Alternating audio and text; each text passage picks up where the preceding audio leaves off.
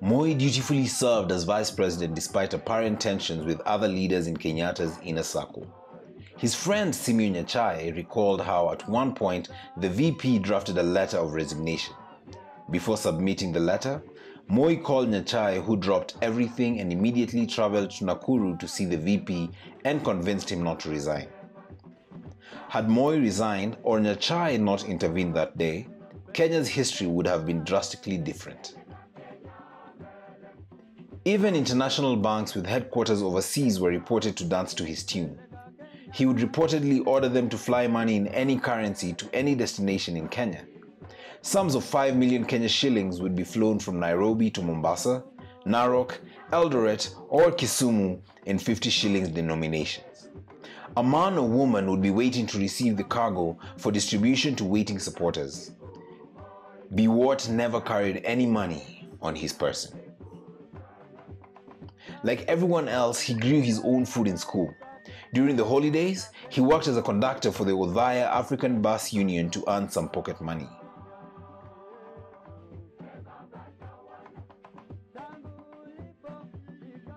Although Makto urged Kenyatta to join politics, the former nominated MP did not imagine he would be the sacrificial lamb in the high-stakes game.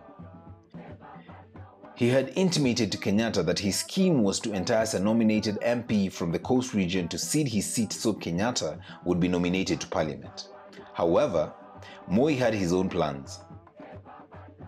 One evening in 2001, he called Tor and told him that he would be the one to give up his seat for Kenyatta.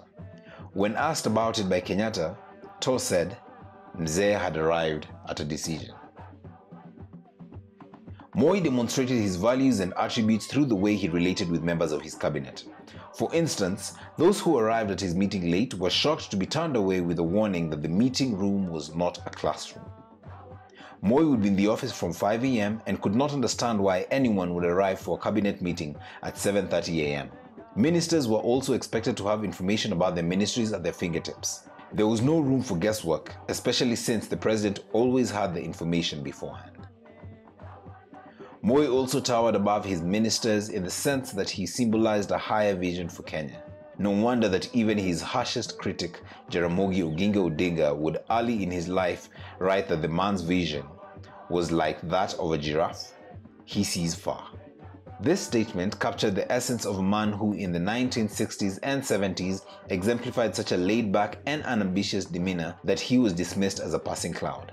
The same passing cloud was to become Kenya's longest-serving president who left an imprint on every facet of life: education, healthcare, the church, and even national infrastructure.